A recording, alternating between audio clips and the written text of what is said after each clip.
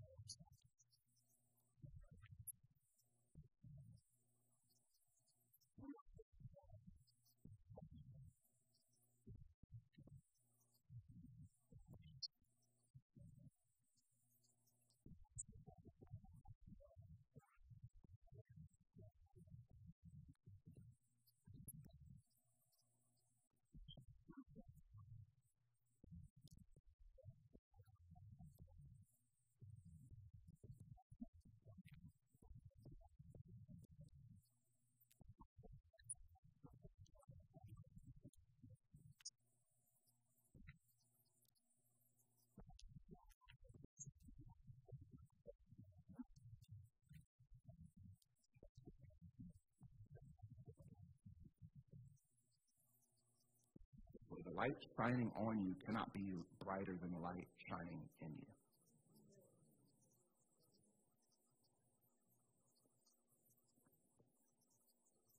So, I want to try to help you. Right? How do I avoid, how do I know that I avoid obscurity? Right? So if you're asking yourself, have I embraced obscurity? I want to ask you some questions. How do I know that I avoid obscurity? Let me tell you a few ways. All right. The first way that you know that you avoid obscurity is that you would say, I am in a rush to get to greatness. I'm in a rush to get to greatness. You'll know you're in a rush to get to greatness when serving feels like a waste of time. And I'm preaching today. I don't know if y'all know. It's my last Sunday in my 30s. I'm coming for you next. You'll know that you're in a rush to get to greatness if when you serve, you're like, why am I doing this? You feel like your gifts aren't being used and nothing that you're doing now is preparing you for your ultimate purpose. I remember this in my 20s. In my 20s, we were just having kids. That was our thing. And no one would call me and offer me a full-time position in ministry. And so in my 20s, I just thought that I was missing the will of God for my life because I wasn't in full-time ministry and I was just raising babies. And I just wish someone would have came to me and said, bro, there's nothing more important right now than for you to love your wife, love your babies, go work hard at work because you need to provide for those things, right? Like, I wanted that, but I spent my 20s just, like, wishing that I get a phone call. And the problem is that many of us want in our 20s what other people have bled for in their 40s.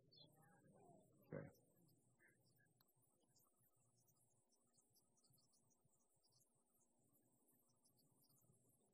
Am I talking to you? I told you guys this, I got saved at age 19, and right when I got saved, I walked into the bathroom at the camp that I was at, and my pastor was using the John right there, and I was so excited that I walked up to him while he was in mid-process, and was like, hey, Pastor, I'm called to preach. I gave my life to Jesus, and I'm called to preach. And he didn't even look at me. He just, while he was going, just said, I sure hope so, because you're going to be preaching to the whole church at the end of this month. And I was like, and sure enough, I did it. At the end of the month, I got up on the stage in front of the whole church, and it was awful. It was awful. Horrible. And so I get down from the stage, and I'm thinking to myself, okay, next time I'm going to do this, I'm going to do that, I'm going to do that. And my pastor comes up to me, and he says, hey, you're not going to be back up there. It's like, that's not the place to work out all this stuff. He's like, but come here. You see Emma over there? Emma runs our convalescent home ministry. I want you to go see her and pick a Sunday every month to go preach at the convalescent home, and don't stop until I tell you to.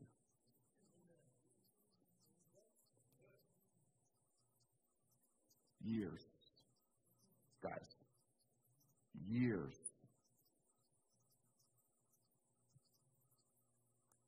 I didn't know what he was doing in the moment. But you know what he was doing? He was hiding me. He was putting me in obscurity. Because what I realized when I got to that convalescent home is that the same 8 or 9 or 10 people would show up every week. And no matter what I did, if it was the best sermon, Amy, tell the truth. If it was the best sermon I've ever preached, I'm sweaty, I'm excited, nothing. Or if it was the worst, if I just came and I was ill-prepared, nothing. The same lady, every single time I finished, as soon as I said amen, she'd stand up and she'd say, thank you for coming. Every time.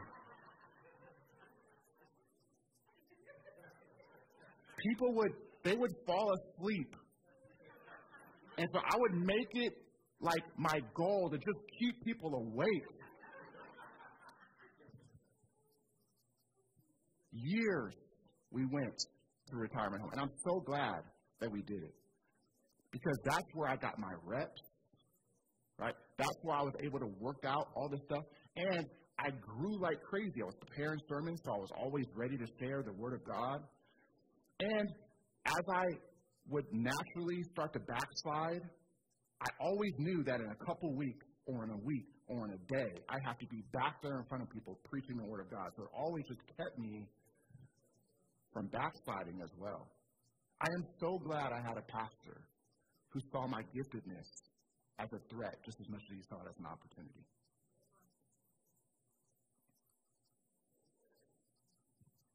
So you know that you avoid obscurity if you're in a rush to greatness. Second, you would say, my busyness and grind is loud. My busyness and grind is loud. You don't know how to do hard things without being seen. Everyone has to know when you're working hard. We all know when you're at the gym. We all know when you're sitting down doing a devotion. We all know when you're serving the poor. Like, your faithfulness, you can't grind faithfully and quietly. I believe it was Jesus who said, don't let your right hand see what your right hand's doing. Right? Give your gifts in private, and your Father who sees everything will reward you. So, you're in a rush to get to greatness. Your busyness and your grind is loud. The third thing you would say is, I want all the benefits of notoriety while neglecting the difficulties. I meant to hurt you today.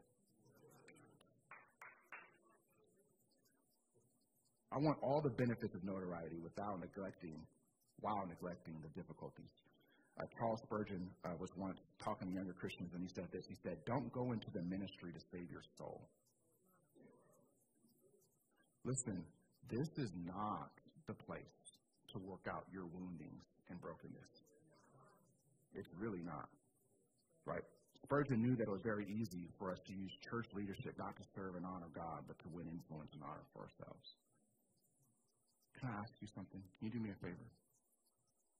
I'm asking you. Please, I'm pleading with you. Do not covet this position. Anyone who comes up here on stage on Sundays to serve you, I can assure you, they are not celebrities. You know what they are? They're lead servants. They have targets on their backs. We're on the Kingdom of Darkness's most wanted list.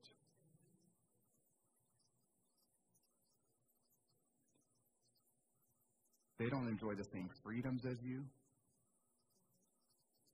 The Bible says that they will be judged more harshly than you. Their successes and their failures are more visible in public, and so they endure more scrutiny than you. Trust me when I say this. Put yourself in this position without God doing it, and you do it at your own peril. Now, don't look at me with that tone of voice. All right, this is not a rant. This is not a rant. All the conversations that are happening in Christendom right now, a lot of the conversations that are happening in Christendom right now, they surround fallen pastors and abusive organizations and ministries and church hurt and church wounds. Do you know why it is? Because leaders are getting elevated who are not called to be here.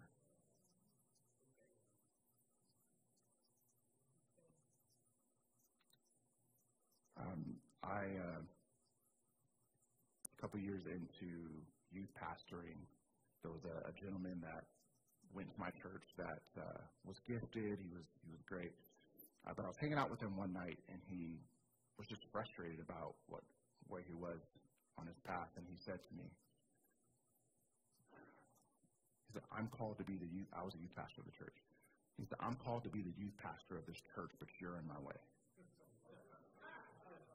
Amy, tell me when I start lying. I'm called to be the youth pastor of this church, but you're in my way. And let me just say, God spoke for me in that moment. I'm not sure that I was mature enough or secure enough to respond the way I actually did, because I didn't even get upset. I just put my arm around him and I said, "You know what, brother? If that's the case, the beauty of that is that if God called you to be youth pastor of this church, nothing's going to stop you from being youth pastor of this church." See, be very careful. Be very careful before you start to think that a particular person is keeping you from positions of influence. It very well could be the merciful intervention of God. It could be. Here's a great way to think of it. Tom Nelson wrote a book called The Flourishing Pastor, and he gave this example, and I've never forgotten it. And this is what he says. He says, if you ever see a turtle on a fence post, don't waste your time wondering how it climbed up there. You ever see this? Don't look at the pole and say, "Man, that brother's talented." Don't waste your time. Most assuredly, someone put it up there. Okay. Right? This needs to be the posture of every pastoral leader. However low or high your pastoral ministry fence post, make sure that you are not trying to crawl to the visible top on your own. Because if God wants you there, let God unmistakably put you there.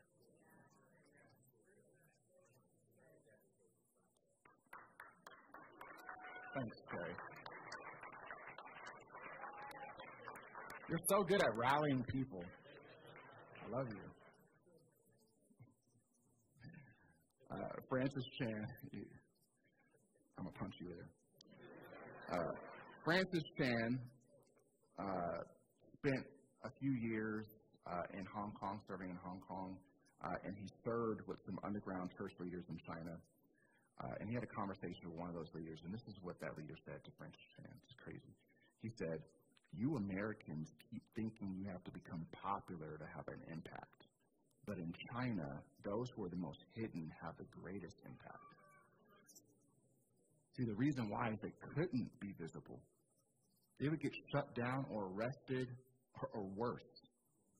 They couldn't. And this is what Francis said in response to that. He said, "Could it be possible that being quieter and being in the presence of God and doing more things that are unseen will actually have a greater impact in lifting up the name of Jesus and making hallowed His name?" I don't know who needs to hear this,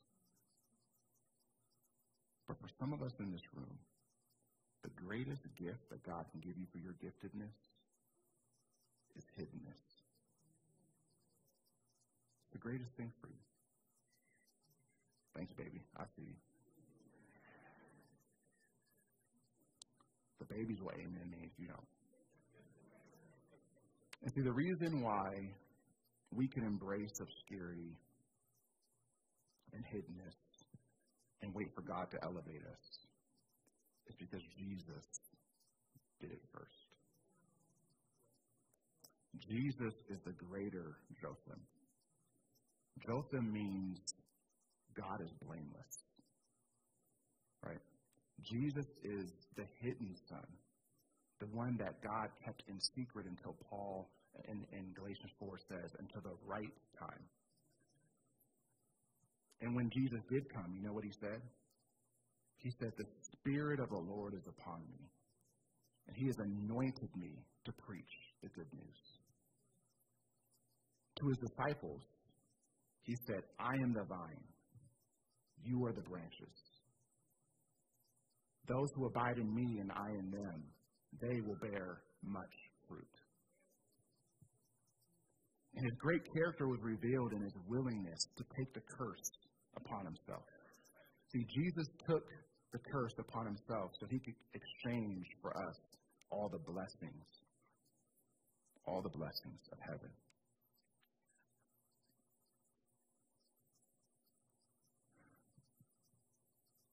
Jesus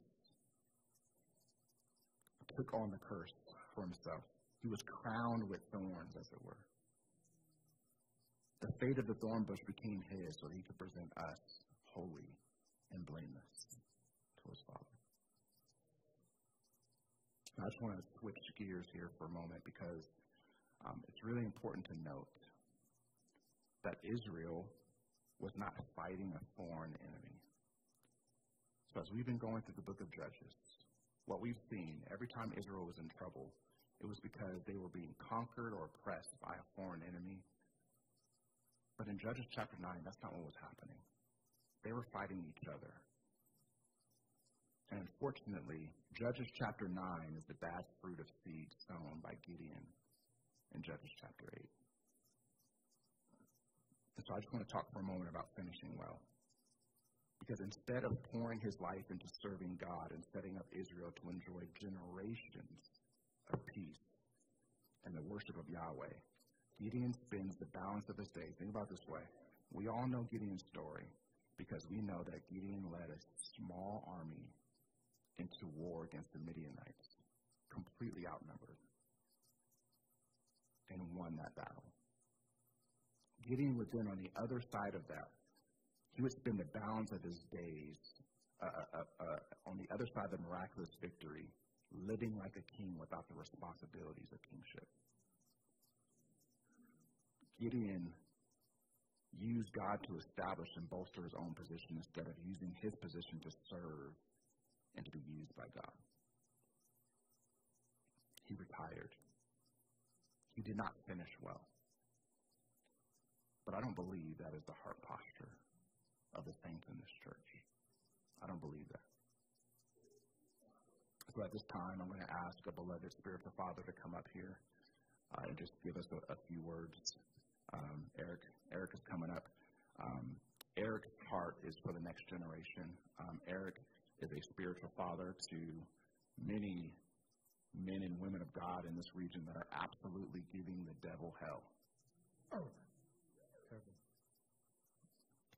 heaven. Thanks, Pops. And so I just want him to share. I know this is an issue in particular that weighs on him heavily. So he's going to share a few words with you guys. Let me give you a mic. Give him a hand, huh?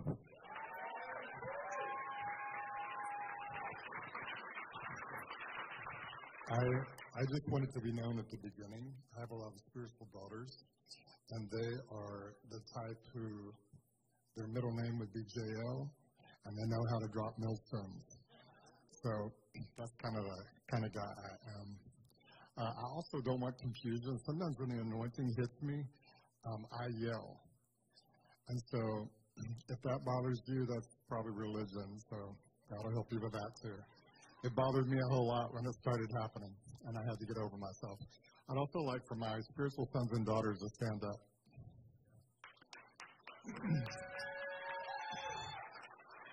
These are my pride and joy. Thank you, guys. I actually am a person who has known a lot of brokenness and who's made choices like many of us in our 50s, 60s, and 70s. I'm 67, and when you get to this age, you start really thinking about your life differently.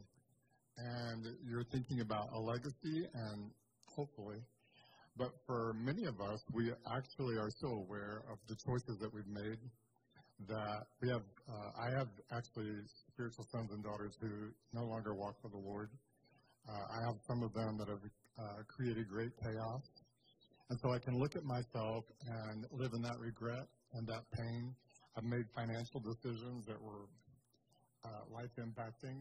I've actually made some moral choices that I completely regret. The reason I share that so openly is because we have to, our generation, like the younger generation, intimidates us. Because they're so, I work with them all the time, and I can walk in. If I have on the wrong shirt, God forbid I wear the wrong kind of shoes, or that I have a T-shirt that's not cool. It was 3 months ago, but it's not going to work today. And so I understand that the younger generations, they scare us because they're all talking about their childhood trauma, their triggers, their emotions, and we're like, but are you paying your bills? That's our generation. We're like, oh, I'm so sorry for you. And we struggle to feel confident when we face the younger generation. I love the younger generation because they're very honest. And so they call me on all my BS. If I don't walk my talk, they point that out. They let me know if I have on something that's not cool. But our generation, we have much to offer. We have much to offer. However, I think sometimes the things that I just mentioned, the reason I share those so openly, one is because it's our testimony, Revelation 12, 10, 11. If you have a testimony in your past or you have things in your past and you cannot talk about them, you need to get free because it's your testimony that overcomes the enemy. It's not your academic scholarship in the Word. We can know a whole lot of verses and have no authority in the spirit realm. Because to the level that I have shame about my testimony, to that level I cannot speak. And so I just want to share with you a little bit about Moses. Before I do that, in 2019, one of my daughters came to me and she said, you need to get your act together. She said, your inner circle is leaving you. In my inner circle was the owner of a multi-million-dollar company. He was a son of mine. I started with him when he was the company. There's another one of my guys who is working on a $40 million video game. We used to live together 24 years ago. And then he married and moved on. There's another son who literally goes all over the world preaching. Very powerful. There's a woman in there who, when she prays, she looses the hounds of heaven. You need to be afraid if she looses the hounds of heaven on something that's coming after you because it will fall. But she said, you need to get your act together because your inner circle is exploding and you're going to be left behind. And the thought came to me, all you're doing, you're not building a platform. There's going to be nothing left. All you have is spiritual sons and daughters. Is this all you're going to do? And I had spiritual sons and daughters at that time who I had been with a decade. Many of them had 1 or 2 or 3 children. And I really wrestle with that because what looks like success in the Christian world is your merch, your books, and, your platform. And I had to spend time with the Lord on it. And I came to because when you spiritually father, you're actually still changing diapers, sometimes long past the age you think you should be. They will break your heart. The choice is, you're like, if I can get through the first 5 years, they're going to mature, and then they're going to get married, and they do. And all the family of origin issues, and in our culture today, all the sexual issues come to the surface when they marry. And then you're like, but I thought this was going to get easier. I told my sister, who's one of my main intercessors, it just gets harder. But it was very powerful, the Lord. I really sat and thought about this and pondered my kids. And I looked at the things that I could do to build a platform for what that's worth. And I determined that the greatest legacy that I can leave, and the guy who has the $40 million video game, he told me, he said, heaven looks at things differently, Eric. He said, you have the father heart of God. You're in the trenches. I'm going to build a video game, and I believe this video game will have international. It's a Christian video game. It will have international impact. But he said, do what you're doing. And so I want to speak to many of you. I want to share from Deuteronomy 34. It says, Moses went up from the plains of Moab to Mount Nebo to the top of Pisgah, which faces Jericho, and the Lord showed him all the land. Gilead as far as Dan, all of Naphtali, the land of Ephraim and Manasseh, all the land of Judah as far as the Mediterranean Sea, the Negev, and the plain in the valley of Jericho, the city of palms as far as Zoar. The Lord then said to him, this is the land I promised Abraham, Isaac, and Jacob. I will give it to your descendants. I have let you see it with your own eyes, but you will not cross into it. And I was like, this is Moses. I don't know if you guys know the Old Testament, but those Israelites, I would have just asked God to open up the ground and take all of them. Because they were a horrid bunch of people. That's not how Moses looked at it. It said, Moses, he could have stood there and said, why can't I cross into this promised land? It says, Moses, the servant of the Lord, died there. And God buried him in the land of Moab, facing Beth Peor. Moses was 120 years old when he died. His eyes were not weak, and his vitality had not left him. The Israelites wept for Moses in the plains of Moab. Joshua, son of Nun, was filled with the spirit of wisdom because Moses had laid his hands on him. So the Israelites obeyed him and did as the Lord had commanded Moses. They obeyed Joshua, but they did as the Lord had commanded Moses. No prophet, this is how God wrote his epitaph. No prophet has arisen again in Israel like Moses, whom the Lord knew face to face. He was unparalleled for all the signs and wonders the Lord sent him to do against the land of Egypt, to Pharaoh, all his officials, and to his land, and for all the mighty acts of power and terrifying deeds that Moses performed in the sight of all Israel. Moses only struck a rock twice. That was his great sin, but he misrepresented the Lord in that moment. I thought it was so powerful that as Moses died, it says his vitality had not left him. My generation, many of us are doing a quiet quit. That's what they call it in the business world. I've heard a lot of talk about Gen Z because they just left the church. A lot of us attend the church, but we have left the place of authority that we are to stand in these last days. There is a move of God, I do believe, that is coming. And there will be a lot of younger generation that come to the Lord. That it's going to be the gray hairs and the white hairs that need to stand and fight for what's coming. And so today, I want to call you out of the place. Many of you have memories just like I do of things that you wish had gone differently, choices you could have made that would have literally changed your life. Some of us, I am one of those people. There are some promised lands I will not go into because of choices I have made. But the reputation that I'm going after, and the beautiful thing is, any of us can have this.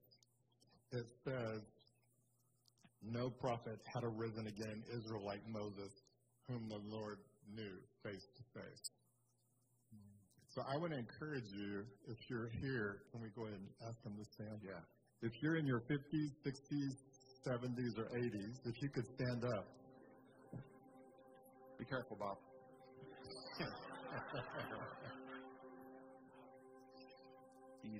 We can still know the Lord face to face. Yeah.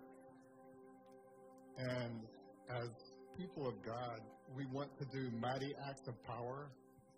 I want to do terrifying deeds like Moses performed. I told the enemy once, years ago, I told him, for every scar that you place on my soul, I will raise up a son or daughter who's going to give you heaven on earth. There was a time when I hated the enemy more than I loved God because I couldn't imagine how God could love me with some of the choices that I had made. I'm not at that place anymore. I love God with all my heart, to the best of my ability, and some days it really sucks. I'm face to face with Him. But I just want to pray over you, and I'm going to address neural paths. Just hang with me. It might sound a little weird. I want to do, before he prays, I actually want you to come forward. If you're in your 50s, 60s, 70s, or above, I want you to come forward.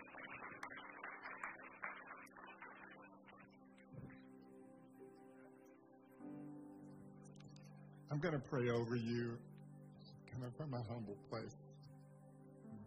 A frightening thing to take this microphone. If you could just come on in, come around the front, and go over to the side. If we could go this way a little bit so everybody can get around the front.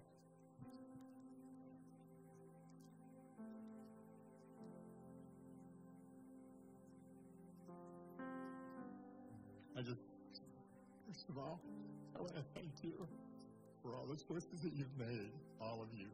The quiet choices that no one knows about. The things that you have chosen to survive. Some of the horrible memories. Some of the things you've struggled through in your marriages. Some of you still struggle incredibly in your marriages. Some of you are standing here today and your hearts are so broken over some of the choices that your children have made. Maybe even if they'd come back to the Lord, there's still consequences. Some of us can look back at our lives and realize if I had done that differently, some of my children would have been in a different place, possibly. So I'm going to address some of that and pray in healing over you. Right now, in the name of the Lord Jesus Christ of Nazareth, who came in the flesh, I break the power of all memories that the enemy taunts you with, harasses you with, condemns you with. I break the power of every accusation that comes against your mind.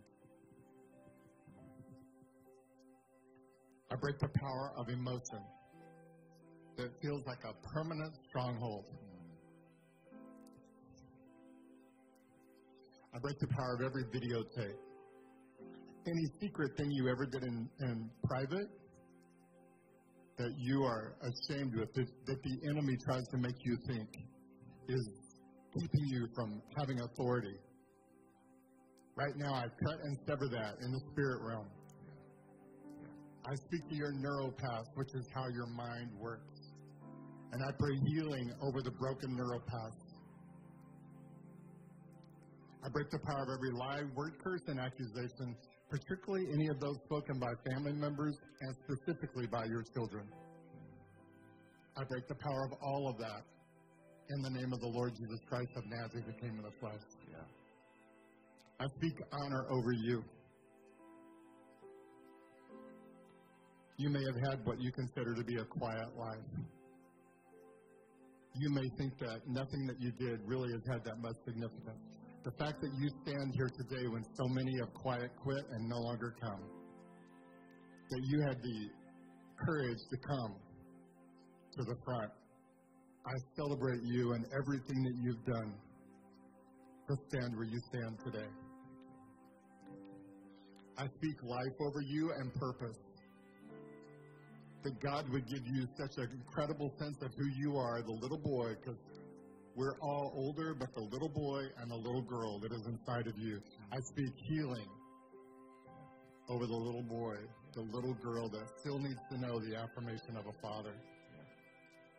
I just speak the blessing of Father God.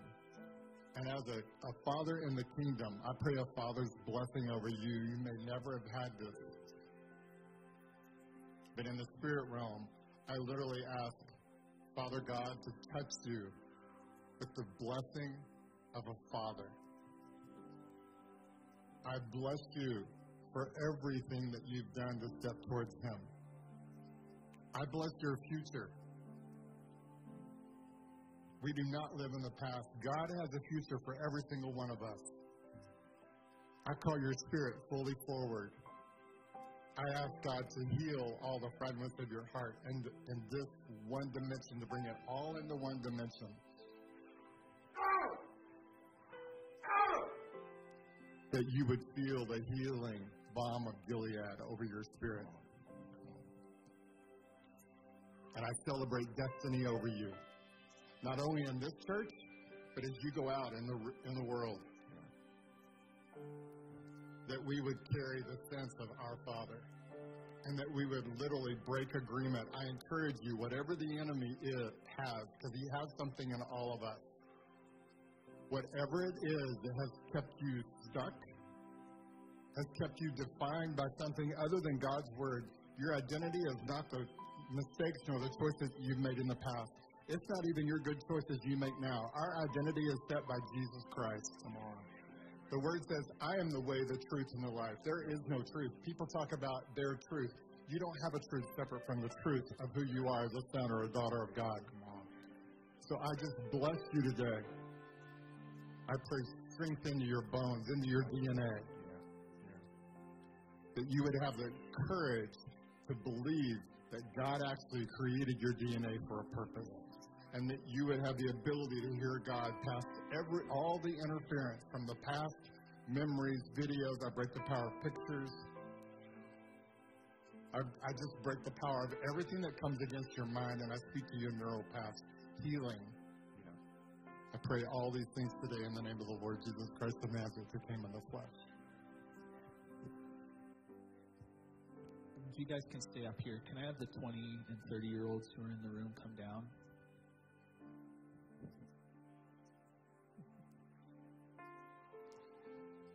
I want you to stand behind.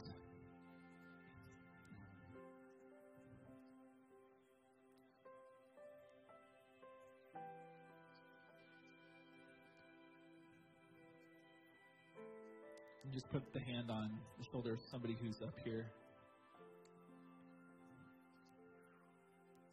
Yeah. And some of you can come around here. There's some of our brothers and sisters up front.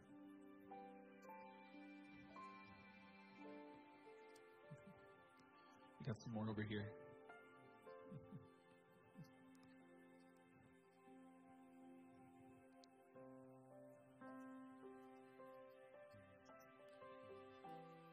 So from the younger generation, we just say that we need you. We need you. And right now, in the name of Jesus, I break off of you all dishonor that was put on you by the younger generation. Yeah. We break off of you dishonor that was sown by even younger people in your workplace. Some of you who are up here right now weren't given things that you were set up for in your workplace, and they were given to somebody else just because they were younger. We break off the trauma of that memory in Jesus' name.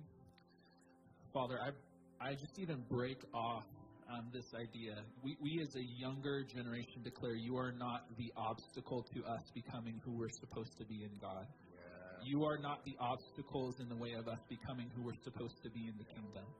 We need you to go with us, not to just stay behind and tell us where to go next. We need you to come with us.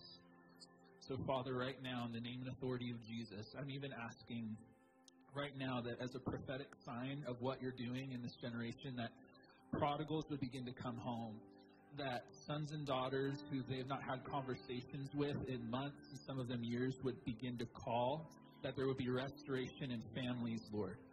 In Jesus' name, God, we thank you that there's synergy that happens in the body of Christ. It's not one generation's anointing versus another. It's all Christ's anointing coming together through a body. So, Father, we thank you that in the Rock of Roseville, we are declaring that you are going to turn us into a body who knows how to do generational well. So, Father, we bless, as the younger generation, we bless the gifts and callings on this generation. And we just, I even speak to hearts here where you've sidelined yourself. Nobody told you that you had to step aside. Nobody told you that you were supposed to walk away. God didn't ask you to walk away, but you took yourself out of the game. In the name and authority of Jesus, I speak to the gifts inside of you that have lain dormant, and I call them forward by the power and the fire of the Holy Spirit, that they would come back, that dreams would be restored, that gifts would come back to the forefront in Jesus' name. Father, we thank you for releasing life over this older generation in our house, God. Life, life, life, in Jesus' name. Amen. I just want to say one last thing, and I'm going to dismiss us. But while I have you guys up here, as a son in the Lord, and a leader of this house, I heard it said once that society grows great when the old men plant trees under whom they know they'll never sit. Or to say it another way, those who plant trees are not interested in shade for themselves. They have a heart for generations after them. Psalm 145 says, one generation shall declare the mighty acts of God, right, to another. That's you guys. All right. I'm a sports guy, so I got to do this. So, in 1998, Michael Jordan retired from the NBA. And when he retired, he was the best player in the league. And so he retired, and upon retirement, he immediately took a position as the president of basketball operations for the Washington Wizards. And he also took on a 10% ownership stake of the team. So he watched for a few years, but then he just got this itch to get back into the game. And so he did it. And let me just tell you guys, when he went back into the NBA and threw a Wizards jersey on, he wasn't the best player in the league anymore. It was a little clunky. He couldn't play the amount of minutes. It was humbling. It cost him something to go back out there. But what he gave to those guys by being on the court was invaluable. Most people also don't know this, is that you can't be a player and an owner. And so he gave up somewhere around $30 million to get back on the court. I say all this to say this. It's going to cost you something to stay unretired in the kingdom of God. It's going to cost something. But if we're ever going to see revival in our day, I believe this strongly, we're going to need our living legends, our MVPs, to throw Wizards jerseys on and stay in the game. See, our culture panders to us as we get older and tries to get us into this consumer mindset that life is about cruises and relaxation and rest, potluck lunches and social gatherings and bus trips. Dude, we're not doing that. We're really not. No, we're going to do those, but we'll do other things. Okay? We're also going to serve God. Amen. So listen. We need you. Finish well. We cannot be what we don't see. We need you. So, Father, I just bless this beautiful, amazing group of people in front of us. Oh, God, we need them. Thank you for the investment of their time and their energy and their hearts, their knowledge, their commitment. They have never been more equipped to be spiritual moms and dads. I don't know why you give us kids in our 20s.